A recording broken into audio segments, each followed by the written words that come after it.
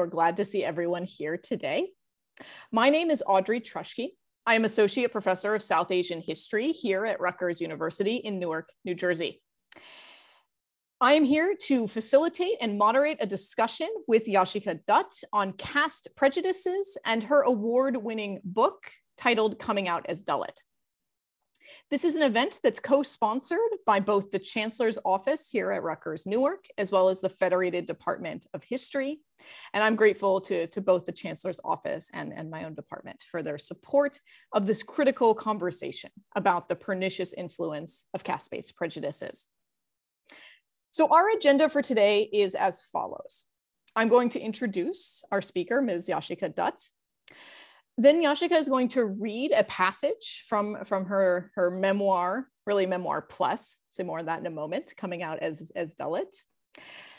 After her reading, she and I will do a sort of back and forth Q&A for 20 to 30 minutes, and then we'll reserve about 20 to 25 minutes at the end for audience questions. So before turning over the floor, let me introduce our honored speaker. Yashica Dutt is a journalist, she's a writer, and she is an anti-caste activist. She spent much of her life hiding that she is Dalit, okay? Meaning that she's part of a group at the bottom of India's unforgiving system of social stratification known as the caste system. And then in 2016, Ms. Dutt decided to come out, and that's her language, to come out as Dalit in a social media post. That post changed much about her life and her perceived identity going forward. Ms. Dutt soon wrote about her upbringing, about hiding her caste background, finding empowerment in owning her caste identity in her book, published in 2019, Coming Out as Dalit. The book is wonderful. I wholeheartedly recommend it to all of you. And one thing it does is it sort of intertwines Yashica's personal story with a much broader history of the Dalit movement and pushback against caste-based discrimination. Much of Yashica's story takes place in India, but she's also lived for years in the United States. And it is important that we all recognize that caste and caste-based privileges are a global problem, including right here in the state of New Jersey. It is never easy to talk about prejudice, especially when you're on the receiving end of it. And so I now turn you all over to a notably brave woman with unimpeachable integrity, Ms. Yashica Dutt. Thank you so much for that excellent introduction, Audrey. I'm really glad to be here. We were just talking right before we went live that Rutgers, being situated in New Jersey, is such an important site for conversations around caste, especially as, the South Asian diaspora is gaining more prominence all over the country. And, we are gaining more visibility. We are gaining in many ways some power that we didn't have before. But, as the important and powerful quote goes, with power comes responsibility. And it's really high time that the South Asian diaspora and the Indian diaspora in particular really looks inwards and talks about how caste has been brushed under the rug for decades and why that's happening and why has it taken this high profile case where a brave Dalit engineer had to put his life, his livelihood on the line to take his employers to court for us to talk about caste. So that's why we are here today. I'm really excited to join you. And like you mentioned earlier, I'm going to read from my book, Coming Out as Dalit. This is a memoir plus. That's a great description, actually, because it's a nonfiction account of many stories like me. It's not just the story of how one person, that is me, came out as Dalit or accepted my Dalit identity, but so many people like us who are forced to hide our caste, who are forced to hide who we are and the toll that it takes, especially when everybody around us is denying that caste even exists, where our lives are a living testimony and our trauma is a testimony to what caste does to us. So I'll just dive into this chapter.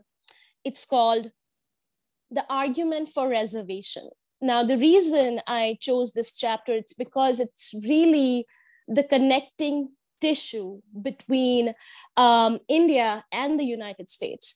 And that's evident because a lot of the talent pool that comes in the United States from India because of US laws is based in tech-based industries.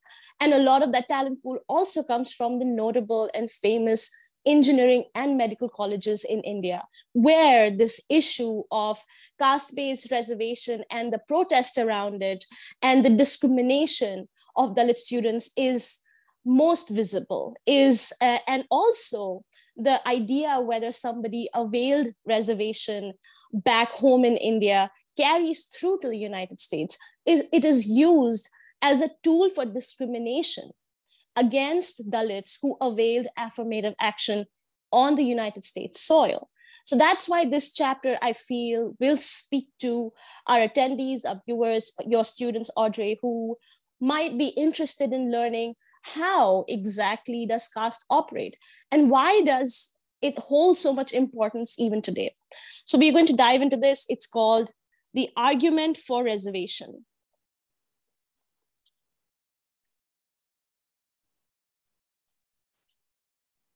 Through the 3 years I spent at St. Stephen's, I was worried about people finding out about my caste only when the result lists went up on the notice boards and my name was tucked under the SC/ST category, or towards the end of the course, when my classmates began discussing how easy it would be for a reserved category student to get into a good MBA college.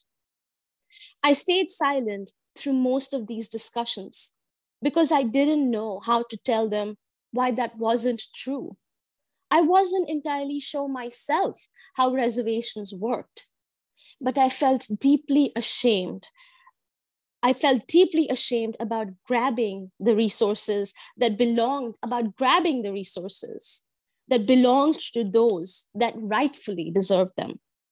I had internalized the argument that anti-reservationists make when they claim that reservations ruin the chance of deserving upper caste people in the college and the job market. Of course, I thought they were right to be upset about that. But beyond these few moments of anxiety, my caste didn't bother me too much. That would not have been the case had I attended other Delhi University/DU colleges. In most colleges in DU, which is Delhi University, the annual student elections are often criticized for being flashy and dramatic, are also heavily backed by student wings of prominent political parties: BJP, Congress, CPIM, JDU, ASU, etc. These elections are often fought along caste lines, with candidates from certain castes being fielded for certain posts. The elections have been criticized for allowing caste, money factors, etc., to rob the campus politics of a level playing field. These elections are banned at St. Stephen's, and therefore its students are shielded somewhat from the caste-based bullying that is common in several DU colleges during elections and the rest of the school year. Other colleges of Delhi University, like several universities across the country, are steeped in caste discrimination, where Dalit students and faculty alike have to jump through hoops. Their identification as lower caste because of reservation makes them particularly vulnerable to discrimination and abuse from college authorities. Application forms get lost in the mail, theses are not approved in time, and scholarships remain stuck in back offices for months and even years. Not just in Delhi University, Dalit students face institutional bullying in most of the other state and central universities that are required to follow the reservation policy. At Hyderabad University, Rohith Vemula faced such discrimination. His grant was severely delayed until he ran out of money and was forced to live off the generosity of his friends and well-wishers. Most Dalit students understand the power the university system wields over their education and choose to duck their heads, blend in, and comply. Unlike them, Rohith was an outspoken advocate for social justice and a student activist leader. He not only refused to overlook the systemic discrimination against Dalit students, but also vocally asserted his rights. In fearlessly announcing his Dalit identity and demanding justice for himself, Rohith possibly challenged a fundamental idea that many upper caste professors hold, which is that Dalit students study in Indian colleges and universities on their largesse.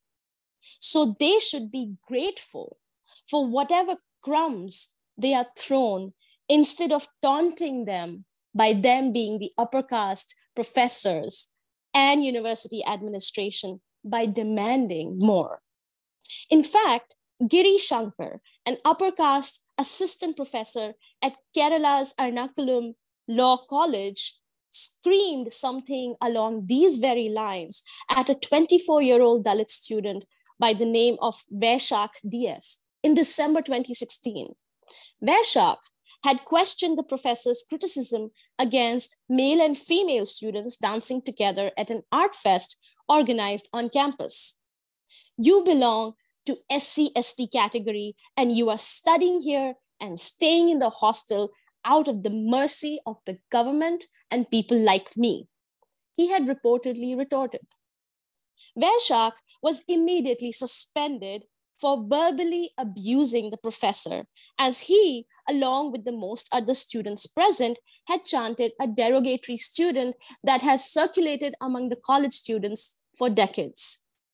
He only found out that the charges had been made against him. None of the other students were charged when he went to complain about the professor's casteist insult.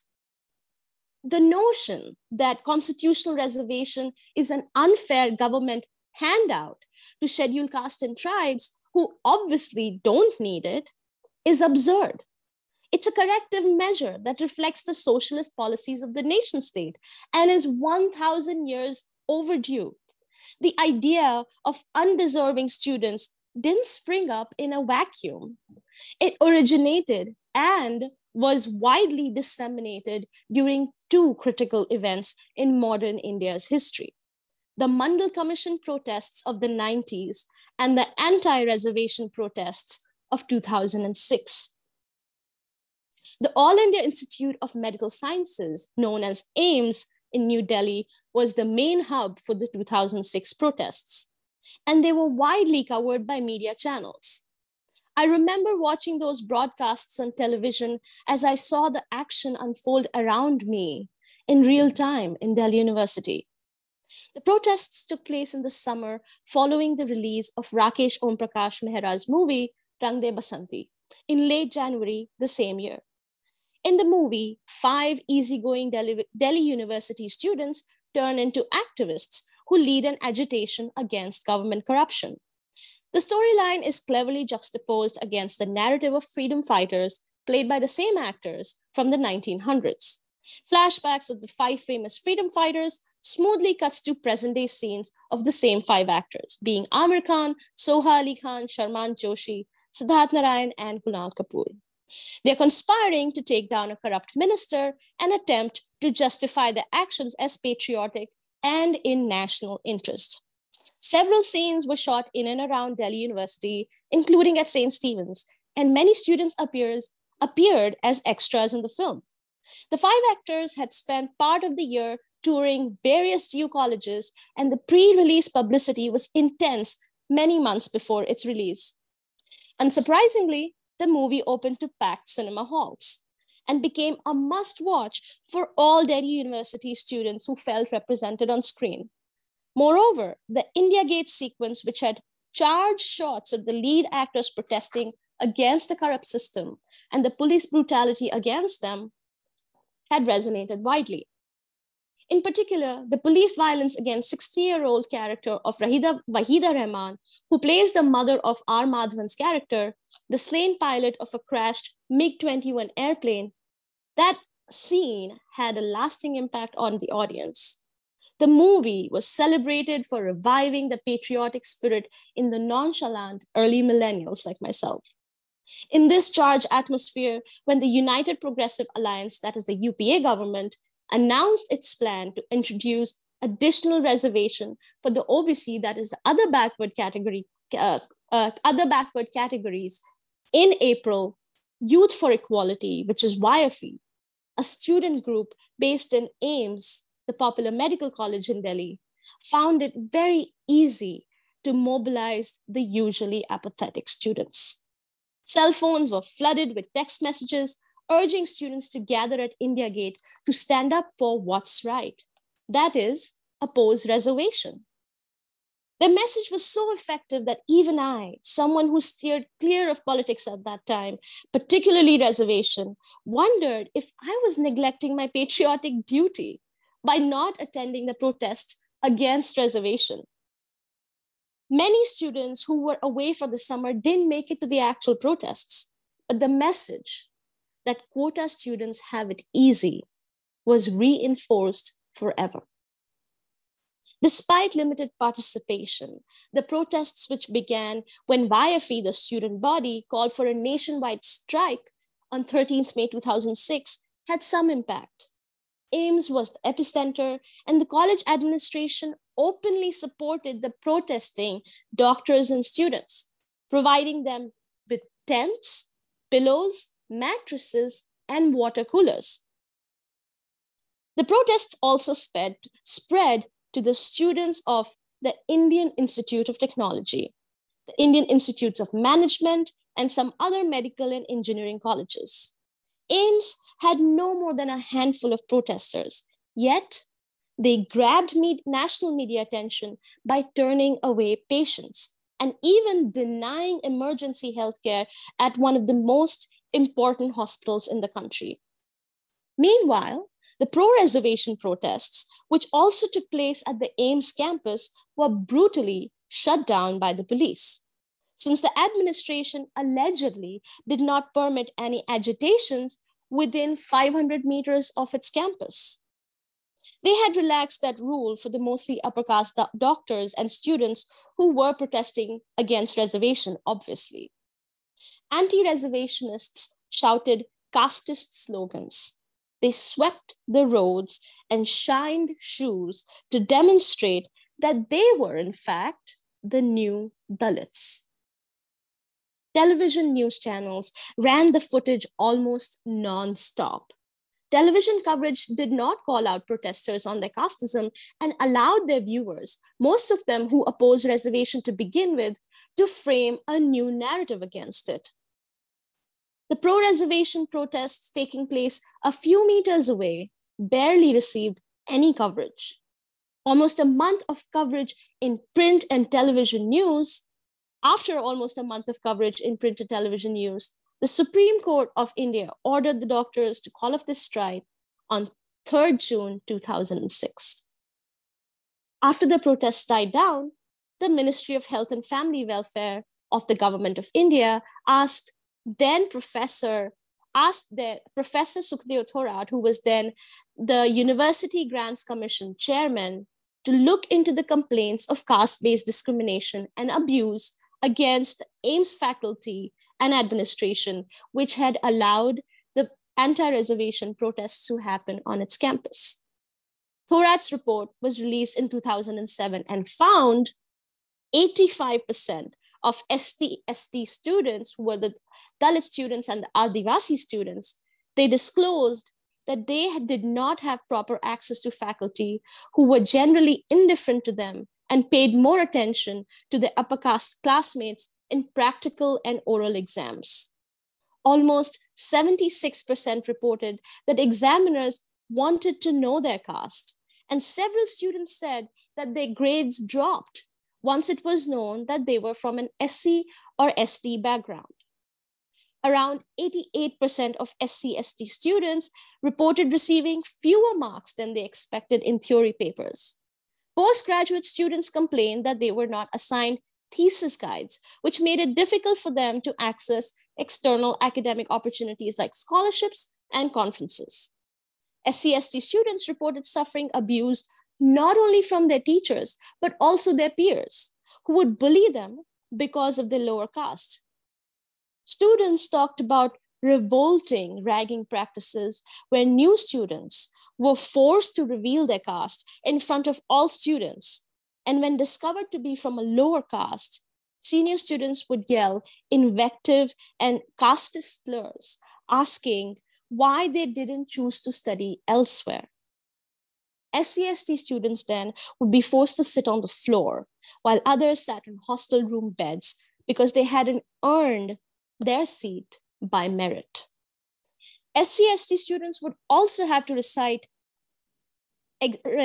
examples of 10 reasons why I don't belong in this institution, and were abused both physically and verbally if they didn't comply.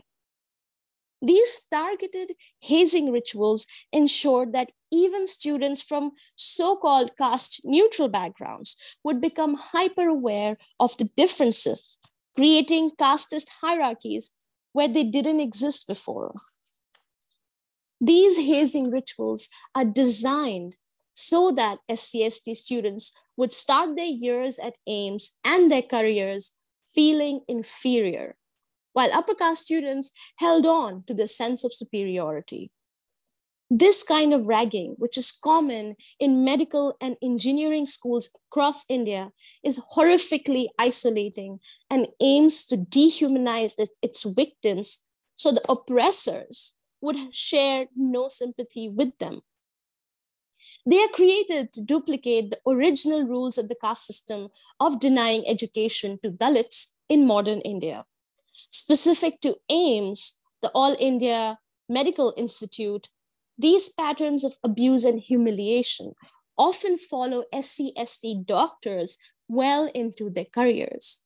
Many of them, like Mumbai resident Dr. Rohan Kamble, who wrote into documents of Dalit discrimination, are terrorized into giving up higher education. This also leaves a lasting impact on the students' mental health, and as many of them come from poorer backgrounds, they find it impossible to thrive in a toxic academic environment. Of the 16 Dalit student suicides in North India between 2007 and 2013, 2 were at AIMS. Balmukund Bharti had topped his school in Bundelkhand and scored a high rank in the IIT entrance examination, which he gave up to join AIMS. Bharti belonged to the Chamar community, which is a lower caste community in India, and came from Kundeshwar, which is a remote village in Madhya Pradesh. He committed suicide in 2010 after repeated incidents of caste-based harassment. The college principal allegedly told him, "You can never become a doctor because you don't have the brains." Dalit activist and documentary filmmaker Anup Kumar, in his documentary series Death of Merit, interviewed Bharti's parents, who recalled their son's terrified reaction to the principal's diatribe. Despite the obvious harassment, the college administration refused to take any responsibility for his death. Instead, blamed his lack of English language skills and his inability to cope up with the coursework. Less than 2 years later, in 2012, another ST student who's from the Adivasi community in India, Anil Meena, who was the second topper in the ST category of All India Medical Entrance Exams, also killed himself. Kumar's documentary examines both their deaths and holds the college directly or indirectly accountable for them. But AIMS doesn't seem to reserve its casteism for its students alone. The SC/ST faculty also complained of illegalities in their hiring and promotion, according to the Thorat Committee report. While Dalit professors were denied rightful promotions, the empty seats were filled from the general category applicants in a willful neglect of the mandatory reservation policy. The Ames reservation dismissed the findings of Thorat's report, questioned its methodology, and called it biased and unsubstantiated. Allegations of discrimination and intimidation are not unheard of in other higher education institutions as well. Rohith Vemula's death at Hyderabad University was not a one-off. 8 Dalit students had committed suicide right there in Hyderabad University between 2006 and 2016 alone. Rohith's death. Yashica. Oh, all right. I understand that. Should we transition into questions? How do you feel about that? Absolutely. Yeah, I'm glad you gave me that signal, because I do think that this is a really good jumping off point into a question and answer session, and then we can keep talking more. But I do want to say that these statistics are quite horrifying, because you see that there is a clear pattern that emerges in the same educational institutions that first of all harass Dalit students based on the affirmative action that they have availed, and then take no accountability. And on top of which, they very easily blame the Dalit students themselves for not being able to cope with the pressure of the studies, which somehow all upper-caste students are able to sail through with a lot of ease. So yeah, Audrey, I would love to discuss more, about reservation and about how institutional harassment takes place in Indian colleges and universities. Absolutely. And thank you so much for that reading. Obviously I've read your book multiple times, but hearing it in your voice is uniquely powerful. So one thing that I thought came across very strongly in the reading you just did is the value of sort of both statistics for sort of illustrating the extent of the problem, but then mixed with personal experiences to illustrate the price and the human cost of this. And so sort of taking that as a jumping off point, I wonder if I might ask you to comment on sort of your own personal experience. And maybe just sort of start with why you wrote the book, right? I mean, given what you've just said, it seems like it would have been easier in a sense to not come out as Dalit. So I'd love to hear your thoughts about what your inspiration was and why you felt like this move was important. Thank you so much for that question, Audrey. Like you rightly said, it's not always the easiest decision to make to disclose someone's caste. In fact, for a lot of people, that's not even a choice. For a lot of people, they continue to live in the communities where they are easily identified by their backgrounds, by the families they come from, by the family members, or live in small towns, small communities, that people are easily able to find out what their caste is. In my case, that was the case, that was the reality, that was my reality until I lived in Ajmer, which is a small town in Rajasthan.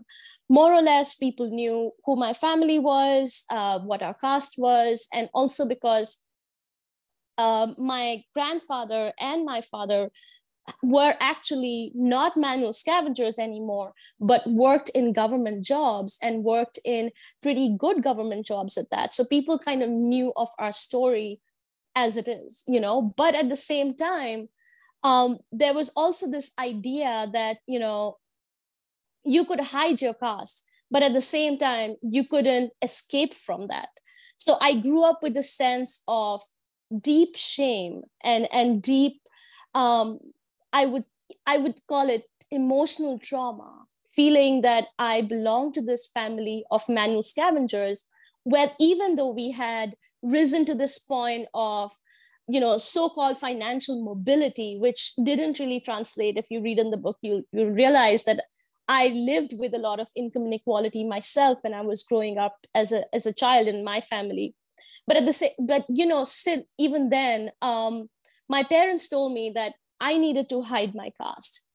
The reason that they asked me to do that was because they didn't want to go through the same amount of discrimination and the kind of verbal abuse and emotional abuse, often physical abuse in the case of both my parents, that they had endured in their experiences in school and colleges, to translate to their children.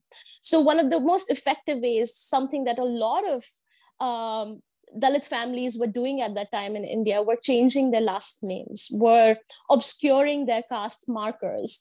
So at least, if people couldn't make the connections back to my family, they couldn't really identify that I came from a mammal scavenging caste. And I was able to live with that concealed identity, yet feeling this great sense of shame about who I was till I was 30 years old. And I did not, like you said, it was a huge burden, and I did not reveal my caste. I did not choose to expose myself to this kind of discrimination that comes with people knowing how low my caste was. And I kind of paid a price for that. It's a double-edged sword, because while you can hide who you are, you still live with this fear, like the fear that I mentioned in the pages of my book, that someone's going to find out, that someone's going to, it's going to affect my job, it's going to affect my friends, it's going to affect my relationships. I might not get the promotion that I want, because, we understand there is a report that recently came out by Al Jazeera that said that there are about only 6 Dalit journalists that were known at the time. That was after I revealed my identity as a Dalit person.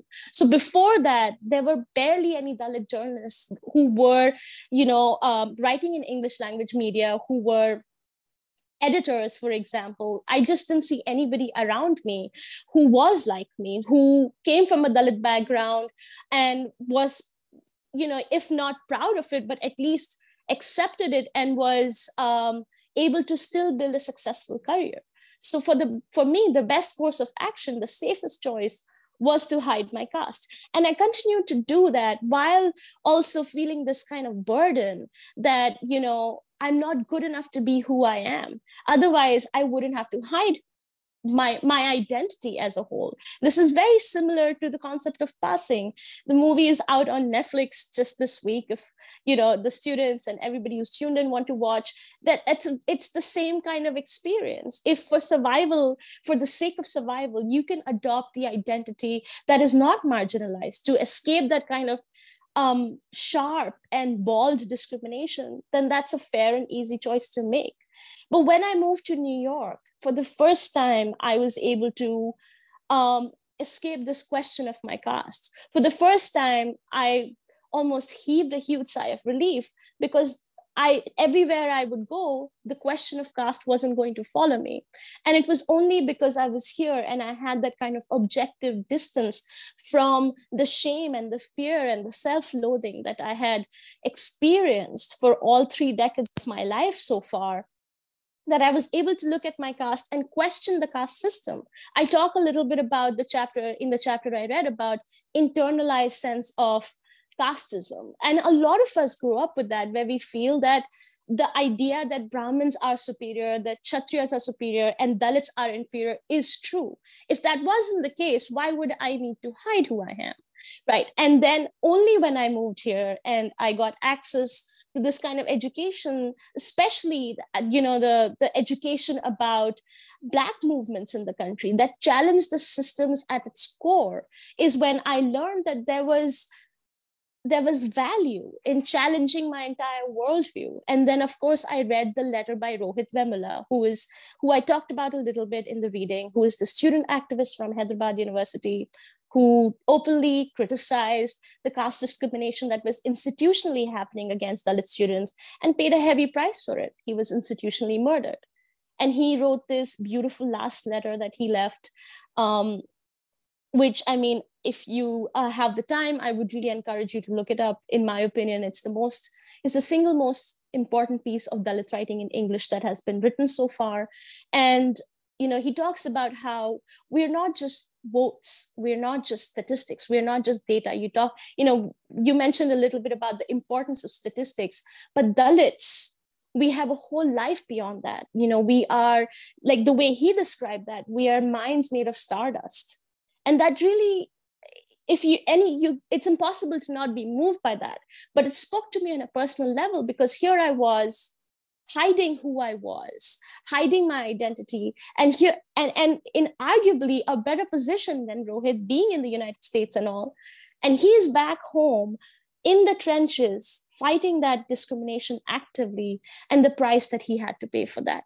So that sort of discrepancy really spoke out to me. And I also thought that, having attained the education that I did from Columbia J School, I just graduated. It was, early 2016, and I graduated in 2015, a couple of months ago. And I realized that with all my media training, with my years of experience as a journalist, which, hiding my caste gave me a window seat to this upper caste world of journalism, which I would never be allowed if I was openly a Dalit journalist. So I decided to use and channel that experience and create this Tumblr website called Documents of Dalit Discrimination. Because everywhere around me, the narrative that I heard about Dalits was of trauma and pain, but not from our point of view. It was a narrative of othering us, of sort of reducing our pain and just looking at us as numbers. 5 Dalits died today.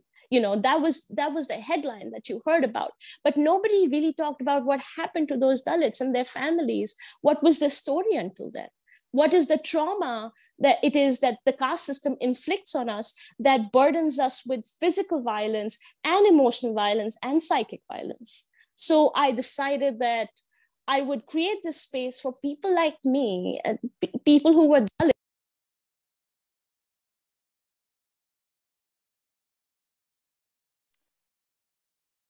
So I think we lost Yashica there. I assume she'll rejoin. So just stick with us a moment, folks. All right.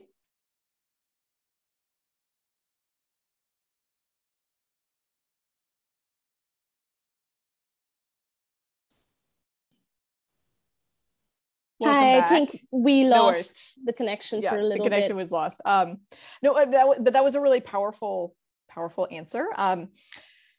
One thing that I think is really striking is based on your narration, it seems that a combination of your access to education, as well as distance from India, is what you feel kind of positioned you to reclaim your identity in a new way, to articulate it in a new way. And yet, as you know, and as I know as well, caste is hardly not an issue in the United States. And so I wondered if you could sort of comment a little bit about how you see caste and caste-based discrimination here. Yeah, absolutely. I mean, first of all, for anybody to think that caste doesn't exist in the United States is laughable. If you're an Indian person, if you lived any amount of your life in India, you have to understand that caste is just such an invisible but insidious part of Indian reality and Indian lived experience, that of course it is going to travel with us in our suitcases with our achar ka dabbas, which is the pickle jars that we carry, or the laddus that our mums, give us. We carry caste along with that, because, this idea that, what is Indian culture, that we're preserving Indian culture in international places, whether it's United States, whether it's the UK, Germany, anywhere else in the world, that Indian culture also means preserving caste. There is a reason that people cannot join Hinduism, can't join the religion officially, because you cannot adopt a certain caste. You can practice Hinduism, but you have to be born a Hindu. The reason for that is that because your caste is attached with it. So obviously in the United States, we don't, one of the reasons we don't hear caste, we don't see caste, is because over 90% of the Indian American population is upper caste. There have been surveys that have talked about this repeatedly. And of course, it speaks to the pattern of immigration that took place from the 60s till now, which allowed only a certain kind of worker to come into the United States. Those workers were coming from IITs and IIMs. And as we just learned, Dalit students don't always have access to these opportunities. And therefore, a bulk of the population in the US is upper caste, and it is in their interest to hide stories about caste. We are often told, everybody talks about if you're Indian, you're an Indian person or Indian origin, you understand that there is this whole idea that you shouldn't air your dirty linen, your dirty laundry in public. And caste is a part of that dirty laundry. It is a shameful secret. A lot of Indians are invested in hiding caste from the rest of the United States because it directly challenges our idea of being a model minority. Now, as we know, in the US, South Asians in particular, Indians especially, are considered a model minority. We have a vice president of the United States, we have the CEO of Google, we have the CEOs everywhere in tech. We have people who are in politics doing so well. The idea that we haven't dealt with this demon of caste, which directly makes those people the oppressors, the oppressor castes, is contradictory to the narrative of this unproblematic minority that really has nothing wrong with it, that has nothing to be accountable for. So I guess that is one of the reasons that the general US populace or the mainstream US population doesn't hear about caste so much. It's because it's a deliberate effort to hide caste, to not talk about caste. Now, of course, a lot of the audience members who are Indian can say, but we don't see caste in our family. Well, of course you do. You just probably don't know how to recognize it. If you did, you would have a lot more Dalit friends around you because, to be fair, Dalits are more than 25% of India's 1 billion plus population. Why do you not have Dalit friends? It's the same question. How many friends of color do you have if you're a white person? How many Dalit friends do you have? Have you heard from their experiences? Of course, as an upper caste person, you don't see caste because you have all the privileges of being the oppressed, the oppressor castes, the dominant castes. You're able to come here, you're able to benefit from those structural and systemic privileges, and therefore you don't see how caste operates. But you have to understand that there are Dalits living in the United States who are not allowed to enter temples. This is an incident that was reported very recently, but it's from 2001 when this family living in Queens, New York, was worried that as in the aftermath of the September 11 Islamophobic attacks on all Desi people, they would face, some kind of violence. Instead, what they woke up to was a stone thrown in through their window, and then they went out and discovered that somebody had written a chut, which is untouchable, on their car because they were Dalits. They were Dalits living in Queens, which had an Indian community. And this discrimination goes as far back as 2001, and I'm sure even further. It's just that we're talking about it now. Caste exists in the US in the workplace, as we saw with the Cisco case and HCL and so many other workplaces where Indians are in a sizable amount. Even if there are 5 Indians on the table, the conversation of caste comes up, and these narratives of who's superior versus who's inferior, they are already set in place. So, whether it is from eating practices, questions about whether you are vegetarian or non-vegetarian, look at the language. Vegetarianism is this beacon of purity because the other option only exists in relationship to being a vegetarian. It's vegetarianism or non-vegetarianism versus vegetarianism or meat eaters. So the question is, are you veg or are you non-veg? And if somebody says, oh, I'm a non-vegetarian, then they will ask you further, do you eat meat for religious reasons or personal or dietary reasons? So this is not concern for your health. These are questions that are very cleverly concealed to investigate what your caste is, so that you can be placed on a certain scale of respect, of dignity, of equality, whether you even deserve to be spoken to with any kind of respect the next time you are spoken with. That's what is happening when those questions are directed at you. There are examples where people have talked about, and that hasn't happened to me. Luckily for me, I don't work with a lot of Indians, and it's a choice I've made very specifically to not do that. But I've heard from folks who don't have that privilege, where men will, and this happens mostly between men, where they'll try and check for the sacred thread on the back. This is an experience you might have heard of, Audrey, as well, where, somebody would just try and pat your back, but it's not just one pat, it's trying to suss out if you're wearing the sacred Brahmin thread. And that's one example. There are these Brahmin-only communities that exist, not just Brahmin caste, but within the specific subcaste. Tamil Brahmins have their own networking groups, social media groups on Facebook, on Twitter, elsewhere, where people communicate with each other and sort of have communities and have their own rituals, which are not open to anybody else. So that community-based gathering is already in place. To deny caste or the existence of caste is to willfully be ignorant of this reality that exists all around us. Thank you so much for that. And I don't know about anyone else. I found some of those words hard to hear. All right. And I will just remind folks in the audience, this is the best of what higher education has to offer, right? Is compelling people to see hard truths, including structures of oppression in which we may be implicated. Okay. But let me now, I want to ask you one more question, Yashica, and then I'll turn to various questions that have been coming in. And I want to preface this question by saying that this event, while open to the public, is also part of my history of Hinduism course. So this helps contextualize why I am asking this specific question. And the first time I read your book, one of the things that just blew me away was your sort of eloquent treatment of Ambedkar, right? The great intellectual and Dalit thinker. And I mean, I'll never see him the same again after seeing him through your eyes, and I'm the richer for it.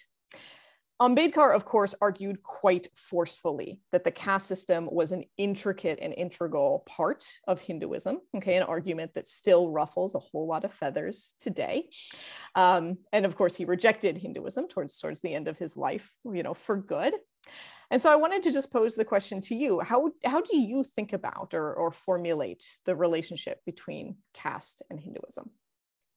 I think there is no denying what Dr. Babasaheb Ambedkar has said in relationship to caste and Hinduism. I mean, I did not make this connection myself until I read Ambedkar, and I've very openly talked about how I wasn't allowed to access Ambedkar because of my internalized fear of people finding out my caste. So I stayed away even from this symbolic gesture of reading Ambedkar or the symbol of caste pride. That is Dr. Babasaheb Ambedkar, because I was worried if somebody saw me reading Ambedkar's books, they would find out I'm Dalit, and this entire lie that I had constructed my life on top of would fall to pieces. So I didn't allow myself to read Ambedkar, and that was such a disservice, because when I read him is when I realized this whole system of reality that I constructed in my head was a myth. Because this idea that I genuinely bought into, that Brahmins are superior, that Dalits are inferior, and I have to preserve that sanctity, and therefore I must hide myself, it did not hold any water. I only learned that after I read Dr. Babasaheb Ambedkar. And this is, what I'm about to discuss here is something that I haven't talked about before, is my personal relationship with Brahminical ideas and ideology. I think I've touched a little bit in the book about how, my parents, especially my mother, grew up in a very rigid society, compensating and always trying to be adopted in this kind of Brahminical system. And for her, coming from a very small town, I wouldn't even call it a town, it's a village in Uttar Pradesh, in Western Uttar Pradesh, that was the only way to survive. And for her, it was really important to buy into this idea that we have to be purer than the Brahmins in order for us to be accepted by them. Now, of course, that didn't happen, because this is a whole system that we are deliberately kept out of. That we can know some things, we can get a Bhagavad Gita and keep it in our house, but there is no way we can learn an entire system. So the whole, my whole childhood was spent watching my mother struggle really hard to get an entry into Hinduism and never quite fitting in, always being worried that if she didn't follow this one particular ritual on this particular festival in the correct way, then this whole idea that we are not good Hindus would fall to pieces. And I can now, because of those efforts, or, however my relationship with that is, I can now sit here and proudly say that I don't believe in any religion, and I abhor organized religion, and I choose to not be a part of the system at all, individually and personally. And of course, this conversation has come up about what religion should Dalits follow. And, if I may be candid with you, Audrey, you've noticed my Twitter feed for the past couple of weeks, where people have been really not happy with me, not saying that what you should choose one religion over the other, you should renounce Hinduism, etc., etc. The only reason is I'm not in any position to say that to anybody. I really do believe in Dr. Baba Saheb Ambedkar, his ideal of secularism, the choice, the personal freedom to follow what you want to follow. As much as I disagree with my mother's choices of wanting to be a good Hindu, which she's never going to be because she is a Dalit woman. She's never going to be a good Hindu woman because she is Dalit. But as much as I disagree with that, I respect her choice to follow it. So therefore, I'm not going to sit here and tell somebody whether they should reveal or hide their caste. It's a personal choice, what religion to follow, because it's a deeply personal decision. Faith, spirituality, religion. One of the reasons that people get attracted to organized religion, in my opinion, is because, especially people who are marginalized, there is so much for us at stake. There is so much for us that we have to lose. There is no recourse. There are no handouts. When you live in extreme and dire circumstances, when you live with income inequality, all you can do is pray to God that a loaf of bread shows up, and that God is the one God that's around you. And I or anybody else cannot sit here and dictate to people that this is the God you should pray when you don't have roti in your house or dal in your house to eat. That's a personal choice. Now, of course, this is only my individual opinion politically and how political movements are shaped. And of course, Baba Saheb Ambedkar talked about converting to Buddhism. Those are political choices. I am in no position to adopt those stances. But personally, if I may choose this platform to discuss or address this idea, I really believe in his idea of being secular and personal choice and having the freedom of religion.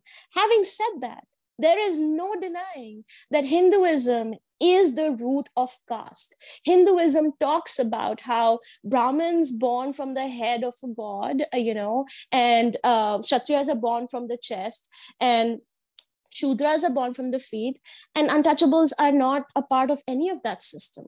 That's written in the Brahminical texts. That's written in Manusmriti. Manusmriti is one of the core tenets of Hinduism. A lot of professors of religion who buy into this idea actually want to say Manusmriti is not important to Hinduism at all. We understand that it is, because even if you divorce yourself from the idea of Manusmriti not being an important Hindu book, it still has an outsized influence in the way people live their life. Manusmriti talks about pouring molten lead down the throat of Dalits if they learn Sanskrit, if they speak Sanskrit. It talks about how Dalits should not be allowed to touch books, and if they do, then the books are polluted because of their actions. So, sorry about that. So I was just talking about how Manusmriti has these ideas about how Dalits need to be subjugated, how Dalits can be oppressed. It doesn't just talk about Dalits, however, it also talks about women, which if somebody is interested and, is interested in, self-flagellation and you're a woman, go read the Manusmriti, because it talks about horrible behaviors and treatment of women, but also of Dalits. So this connection is clear for everybody to see. If you choose to not see this connection, you still choose to talk about how caste is a British invention, then open your eyes. I mean, you are being ignorant, not because, that's the way you're choosing to be. You're choosing to not see what the truth is. And so with that, I'm going to turn to audience questions. Okay, so folks, we already have some coming in, but please do feel free to put more in the Q&A, and I'm going to read them out. All right. So one comes from Manish, who says, thanks for sharing. Did you experience caste discrimination in the USA? And what measures would you suggest to strengthen anti-caste awareness and change the casteist heart? That's a great question. Thank you so much for asking that. I did not experience caste discrimination in the USA, but that's just my story. I did not experience caste discrimination because I chose to not be with Indians. I chose to not live in Indian communities. I chose to not work with Indians because after coming here, I achieved this kind of freedom in the truest sense. And of course, there are many problematic themes to that idea of freedom in the USA. But personally, for me, it was freedom from caste. And I was not about to give that up by being a part of the Indian community again and have them subject or question my choices as a woman, as a Dalit woman, and sort of discriminate me all over again. So it's a very personal choice that I had the privilege of making because I was also a journalist. Now, if I was hired by a company that hires mostly Indians, then I wouldn't have that choice and I would be facing discrimination in the workplace. So thankfully, I've been sort of shielded from that only because I made very deliberate personal choices. But at the same time, what is it that you can do to sort of follow this anti-caste sensibility? One of the things you can do is to speak to your family members. Let them know that caste exists here. It's not an easy conversation to have, but that's the only way to be anti-caste. Speak to your folks at home who sort of maybe believe in these ideas of how they are superior, or even if they don't actively practice that, talk to them about caste, talk to them about how this is a systemic idea that has been ongoing, and sort of highlight to them and point out to them how caste is a part of every fiber of Indian society, whether it's food, religion, music, dance, culture. You can look anywhere around you and you will see how caste is deeply entrenched in those aspects of Indian life. So my suggestion to you is to talk about with your folks, to talk about with your family members, and to make sure that if you are in your peer groups, in your circles, to not tolerate casteist rhetoric, to stand up for, if possible, if you have the opportunity, this doesn't need to be even said, but you have to stand up for Dalit students who are very likely, and in this moment as well, if they're on campuses, being discriminated by their dominant caste peers.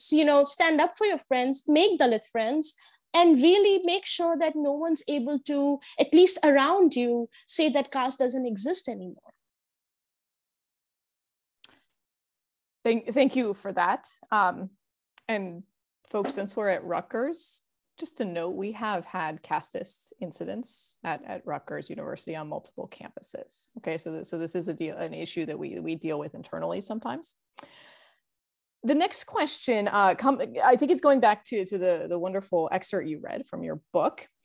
The question is, how are school administrators able to get away with such horrific acts, especially after lives were lost?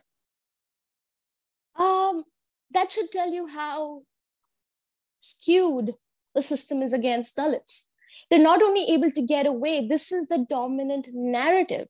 At least it's changing a little bit in the past 5 years, but before that, this has been the dominant narrative. Dalit students muddy the talent pool by just being in educational institutions. They shouldn't even be there because they don't have the talent. If they had the talent, why would they need the crutch of affirmative action? So it's, that itself, this question should tell you that how they're able to get away with so much is because the society in general, the people who make these rules and regulations, the people who have the power to change them, are all aligned on the same principle, are all aligned on protecting these upper caste interests. They themselves believe that Dalit students shouldn't be in these institutes, and they don't have the talent and they don't have the brains, as one of the principals said to the student who committed suicide, to be doctors, engineers, or to run companies. This is a very widely accepted narrative within India, and which is why it's so difficult for people to talk about caste, because these are internalized ideas. Dalits don't have merit. Of course, they deserve to die. And I know that sounds really brutal, but really, that is how most people think. One of the ways that we can change that is by talking about it, by creating awareness, by shifting public opinion, which has now begun to change. The needle has shifted ever so slightly in the favor of Dalits, because more people are now talking about it. But for the longest time, that hasn't been the case. Administrators of schools and colleges and universities are constantly able to get away with casteist rhetoric, with casteist expressions against students by actively discriminating against them. And this happens because the principals, the faculty who have any power, the people who are overseeing this are all upper caste people. And that's why when you have this kind of consolidation of power, there is no holding anybody accountable. Thank you for that explanation. Sorry about that. I would also add to that, just from a faculty perspective, faculty often get more pushback for teaching about caste-based discrimination than for enacting caste-based discrimination. Even in the United States, I and many of my colleagues do face pushback simply for teaching about this. Next question is, this is a good one. I want to hear you say this one. From Abhi. He says, I'm sorry you're going through this.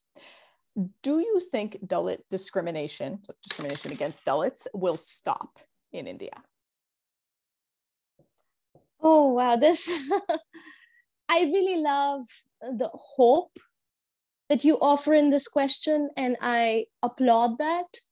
And what I'm about to offer you is probably a painful answer, but I really don't think it's going to stop. Because, these answers are never that simple. Can we today stand in the US and say, is police brutality going to stop against Black people, against Black men, Black women? The answer is probably no. So to answer your question briefly, it's not going to stop. But there is a possibility for us to change that by holding these people accountable, by creating press that talks about these issues when they happen, when this happens, by having Dalits in positions of power who can change things, who can enact these laws. I want to tell you that the laws against holding people accountable already exists. Untouchability is outlawed in India, yet it is practiced very commonly as recently as 2019. There is a survey that came out that untouchability in India is widely practiced, as with as simple as people not allowing Dalits inside their kitchens or giving them different utensils to eat from because their touch is polluted. So these are practices that are ingrained in the fiber of Indian societies. That's not going to change unless we try really hard for it, which is why questions and conversations like these are extremely important, because they move the public needle ever so slightly, and we can only hope that we are making this process easier for the generations that do come after that, because these changes take generations to manifest. There is hope that, as we are in 2021, by the later half of this century, the idea that caste doesn't exist will, people will stop questioning that. People will not ask, why are we talking about caste when it is a thing of the past? Hopefully, people will understand that caste is a present reality. So, the task is very far-sighted, to say that whether that's going to stop today or in a couple of years from now.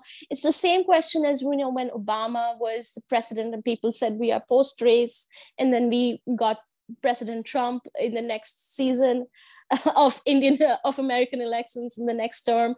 So, the race didn't stop existing. It's the systems that are so old and so well oiled and so well established that need to be challenged and broken from within. Only then real changes can happen. Very well put. So in the vein of change, okay, this next one's a few sentences. This is from Joseph. Hi, thanks so much for everything you've said so far. On the topic of Ambedkar, he makes it very clear that caste is a particularly harsh form of class. Given this, is the struggle for Dalit liberation inherently tied to a class struggle?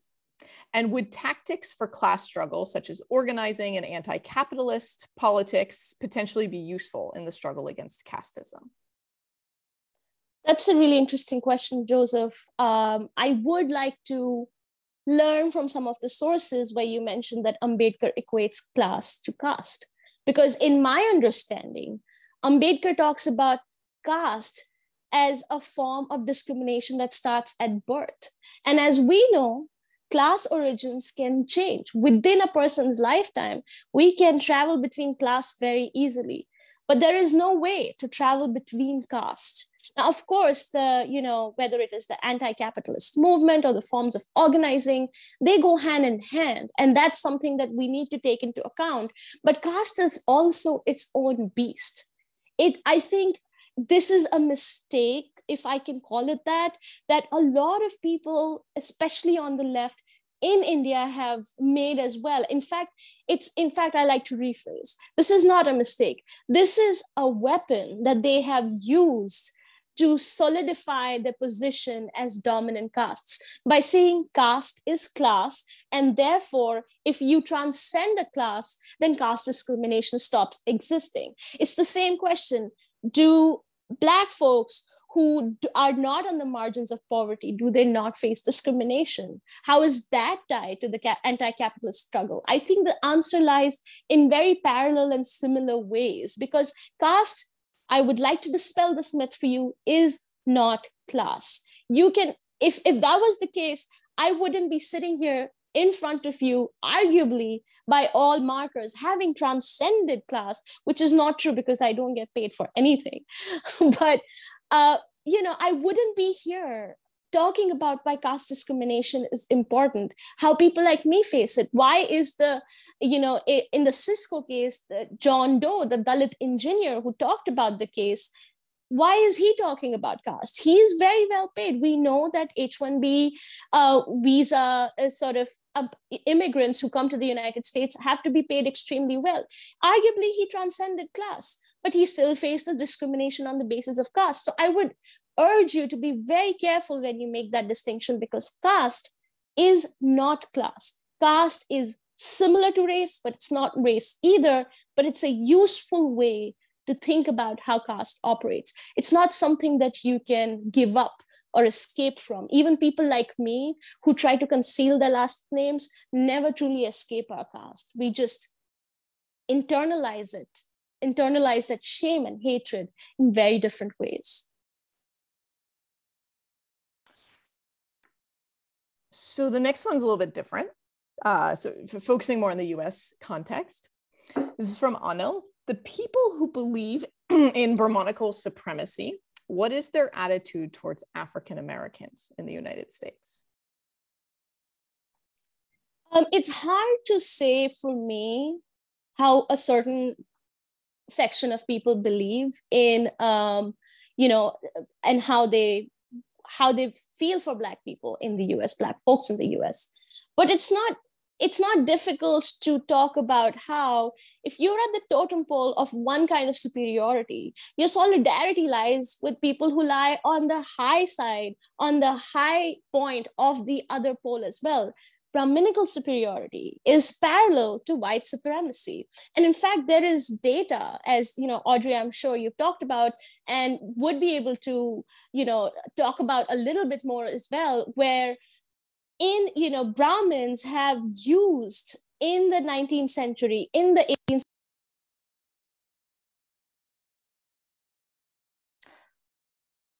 So another lost connection. I'm sure Yashica will be back momentarily, and then we'll continue, folks.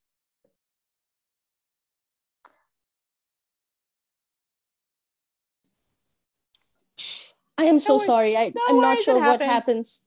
Zoom is so much fun, right? Okay, you were saying. I was just saying that Brahmins have used eugenics to argue that they are white, and therefore they should be treated as with the same respect as white folks in the United States and elsewhere in the world. In fact, there is a really popular case of immigration in the United States, which goes by the name of Bhagat Singh Thind, where he argued that he should not be treated as a brown person because he's an upper caste and therefore is closer to being a white person than he is being brown. So this is like a very interesting case of, from an immigration perspective, of course, but also it reveals how Brahmins think of themselves as white people.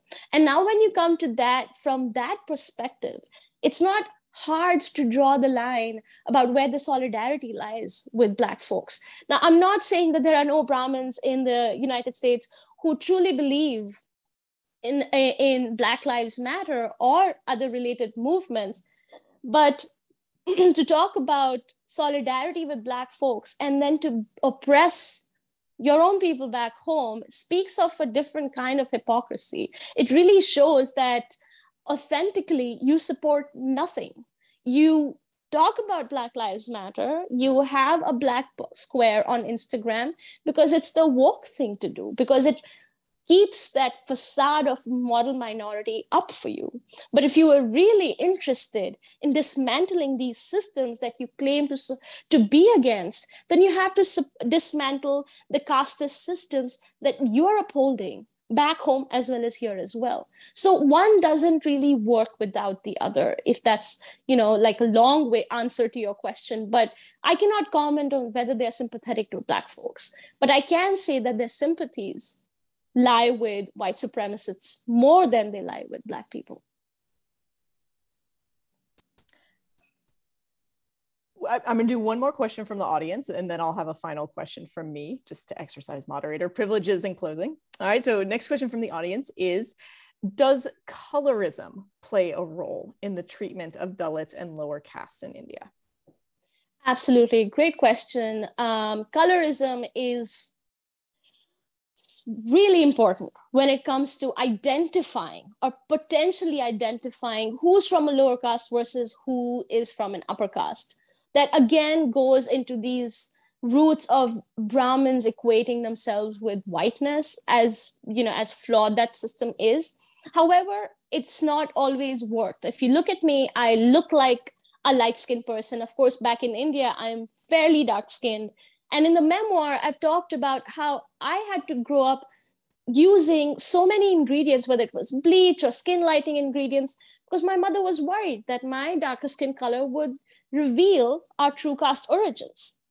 So definitely there is this deep relationship where lower caste people are perceived to be darker and vice versa. However, it doesn't always work, because in southern parts of India, where a majority of people are dark skinned, so you cannot really pinpoint whether if you're dark, your caste is also upper or lower. But for certain, colorism plays a huge role, if not direct, but it is also equated with being dirty, with being polluted, because this whole idea of being a Dalit or being an untouchable person is that you're dirty, you're polluted. And if your skin tone is darker, that is equated to being dirty. It's because according to some people, that's the dirt you can't rub.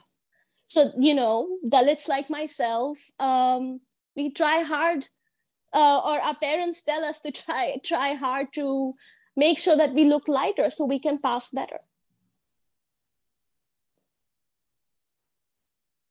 So last question is coming from me. All right, in our last 6 minutes here. I wanted to ask you, Yashica, not what you would say to, but what would you say about caste apologists? Okay, with the context being that in discourses in the United States right now, we have a lot of caste apologists, right? People who are invariably from an upper caste background and have sort of appointed themselves as the arbiters of all things related to Hinduism in India. And they speak very strongly against pointing out caste and pointing out caste-based discrimination, and cry foul anytime that people do, pursuant, as you well know, to preserving their own privilege. This is something I think that, especially for those of us who are not from a South Asian background, this is hard. It's hard to understand, and it's even harder to know what to say and do about it, right? Especially when people are screaming at you for being racist by pointing out caste-based discrimination, right? What would you say about caste apologists? And are there any sort of tools or thoughts you would give folks who want to be allies in this movement and yet find themselves sort of in crosshairs? You just have to hand it to them, right? Look at how brilliant this strategy is. You know, they've not only worked to actively preserve these systems for decades, for generations in the US only, mind you, because back in India, caste is thousands of years old. They've not only worked to preserve that, they have devised tools to make sure that they can stop any kind of opposition or any kind of call outs from outside the community, because within the community, Dalits don't have any power. People who do have power are non-South Asians, and they can shut them up by calling them racist. It really makes you think how strategic and well organized this ideology, this thinking, this movement has to be, and how important it must be for them to preserve their own positions of power and privilege, that they come at this question so hard.